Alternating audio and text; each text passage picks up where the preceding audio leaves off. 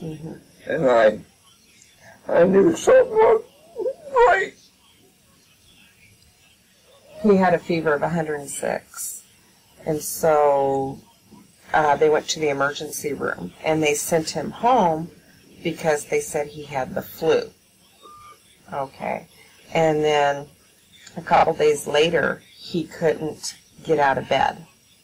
And my mom called me, and we called 911. And they came and got him in the ambulance. And he was in the hospital for about a week.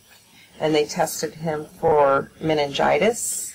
They tested him for everything but West Nile virus. And then on that Wednesday, because he went in on Saturday, on that Wednesday they decided to go ahead and test him for West Nile virus. And it came back, by the time it came back, the results came back on a Saturday, his body was shutting down. His respiratory was shutting down, everything was shutting down. And they took him to the ICU room, and at that time they came and told us that he had West Nile virus. But he had predicted he had West Nile virus that Wednesday when they did the test on him. He thought he might have it because he started losing all his functions in his arms and his legs and all of his extremities. He wasn't able to move. Actually, you get like foggy in the brain.